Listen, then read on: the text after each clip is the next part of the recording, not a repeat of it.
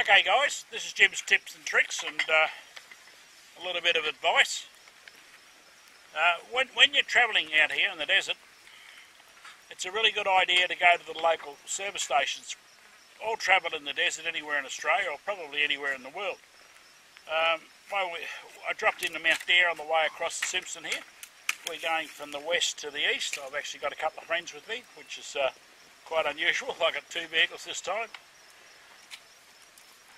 I always go in and have a talk to the guys to see what the problems are.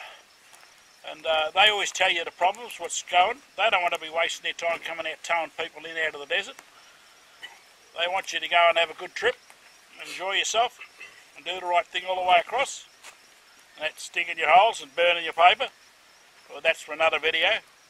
But one of the biggest problems that these areas have is people getting there not prepared. You must prepare properly, and there's a lot of people to read a few books and they seem to become bloody armchair experts about travelling in the outback. And I get a little annoyed at them because they are the ones that I end up claiming helping, and I'm sick of helping them. I had to give some guys some diesel the other day so they'd run out of fuel. Now, what has to happen is that you sit down and you look at your map and you add up the kilometres and you look at this, oh yeah, I've got 263 plus 166 k's across the Simpson, and I need so much fuel per kilometre, so I'll need X number of litres. Now, that sounds quite logical and quite acceptable, and you think it'll work. But there's several stupid things about that. The first thing is, you're going to be running soft tyres. Because you are running soft tyres, the rolling diameter of your wheels are going to be smaller. So you're going to use a lot more fuel. You're probably going to use anywhere from 15 to 20% more fuel just on that little trick alone. Then you're going to start climbing sand dunes. When you start climbing sand dunes and you're pushing through soft sand, you use a bit more fuel still. And if you've got a friend travelling with you, and Murphy says it's always him that gets stuck, not me. That always happens. I never get stuck. I get held up occasionally, but they get stuck, and you've got to snatch them out.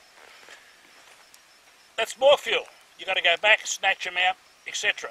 Now, if you don't take this into your equations and you just work it out, so I've got enough there plus about 10 litres, oh, I'll be all right, you're going to come to grief just on that trip alone. But worse still, if you get a rainstorm across like we've got in front of us now, I've been watching this while we pulled up a wee bit early today, we've got a rainstorm crossing the desert in front of us here now. These rainstorms can amount from a torrential downpour, flooding and God knows what else, to virtually just a wet track. Either way, it can be a problem. Now all of a sudden you're going to get up to the little sand ditch between the sand dunes, and you're going to find you can't drive straight across, you've got to drive round. Now some of these is only a couple of 100 metres to go around the water, and sometimes you have to go 4 or 5, 6, 7, 8, 9, 10 kilometres up the side of the sand dune, then come back around the other side to get around the water. Now when this starts to happen to you and you're running on the exact number of litres, Murphy says you're going to run out of fuel and you're not going to make it. And what you're going to do then is you're going to endanger someone else's life by asking for fuel off them, which they've calculated out, and you're just being stupid, and you're causing problems. So do your figures, do your calculations, make sure you've got the fuel plus a fair bit extra.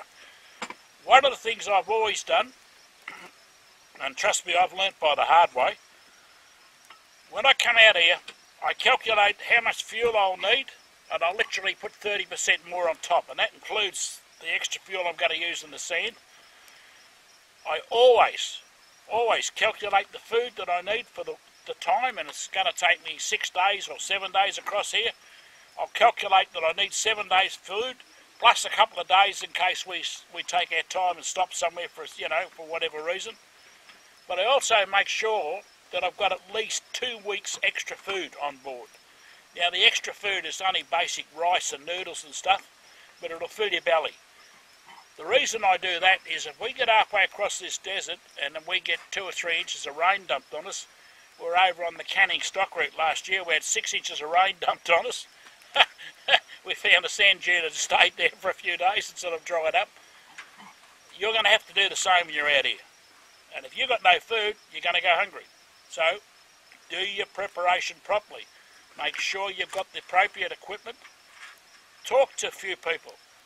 Go on YouTube and look at some of the YouTube videos, and I tell you what, you can always pick the idiots going through the mud and smashing their machinery.